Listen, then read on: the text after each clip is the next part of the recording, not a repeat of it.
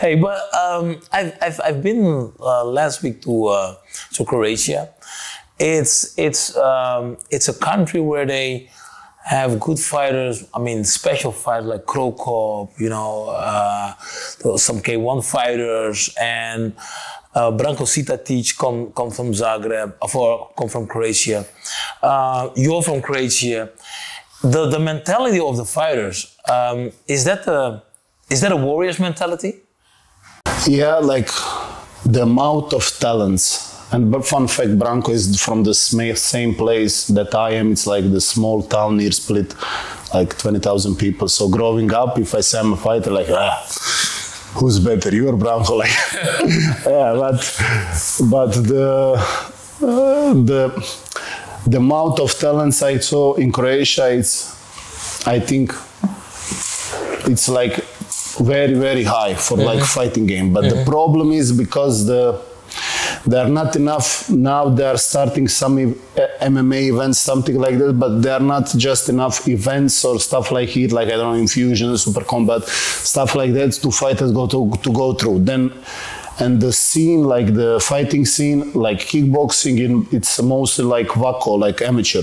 Yeah. Amateur, or is IFMA, like Muay Thai, also amateur. So you fight and you get like the scholarship from the country, and it's mostly like on the amateur part. And then the guys either stay in the amateur longer time, make some some club or something like that and go that way.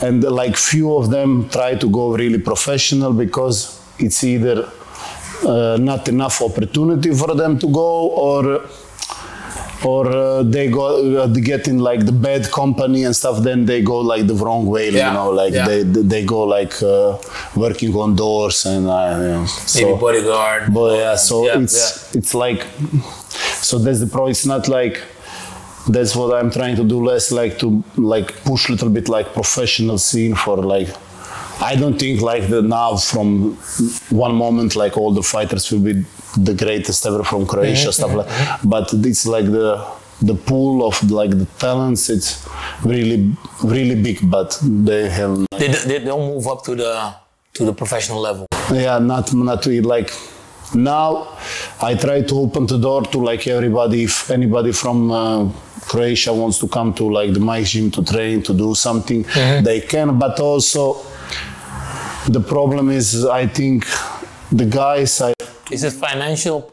Is that the problem? Mike also we have some combination to help to do something to, you know, it will not cost you almost anything or much, but the problem is also that, you know, some guys, they are talented and everything. They think they want it till they get the chance, you know.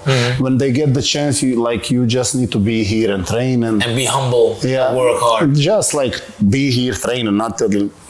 And then they come here. Then after a month, it's too hard. It's this, that, and you know how is Mike. Like Mike is a little bit old school trainer. Like, your pain, you hurt your hand. Like hit the other one. And they are not like ready for that because they get, I think, too much comfort training like in Croatia, because in Croatia it's like how Mike said, you have like the gym stars, you know, they have from every gym one guy that is a star. The dojo fighters. And he's used to that, and then when he comes here, he's like, you are nobody, you are shit. Then they don't like it, and after months, 2, 3, then this is not good.